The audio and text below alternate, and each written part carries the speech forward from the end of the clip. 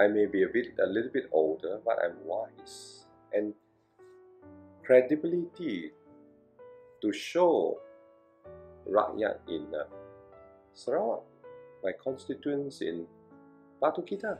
Aziz may be young, but if he's young and smart and he has done a lot of things for the people, I would respect him as well. I would encourage him further. I have not seen anything good that Aziz Isa has done for the constituency of Batu Kitang. What has Aziz done? What has he said apart from packs of lies? What has he said that is so good that will propel Sarawak or the Batu Kitang constituency? I believe that our voters today has adapted the way that DAP tries to politicize and win votes. Our voters have learned and understand that DAP incites people. It doesn't matter whether it's truth or lies, as long as they can incite people and create hatred of people against the government.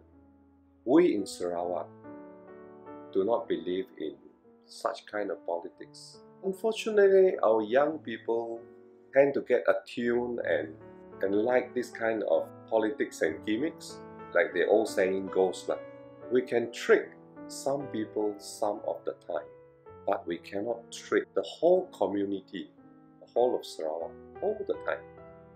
And I believe this is the time that our people start to realize that Adina is the kind of leader that we want to lead Sarawak. Aziz Isa is certainly the opposite and not the kind of leader that we in Sarawak would want to lead Sarawak. I don't know what would happen if Aziz Isa were to lead Sarawak. Aziz Isa wants to be the CM of Sarawak. How ridiculous can it be? And he cursed our Chief Minister of Sarawak and say he had bohut. You understand what I mean? A boy at his age with no mannerism at all, no respect for the elders and leaders. I wonder how he speaks to his own parents and siblings, and how he treats his own parents and siblings. If he doesn't even know how to respect other people, is this the kind of leader that Sarawakians want? Certainly not this kind of chief minister that we want.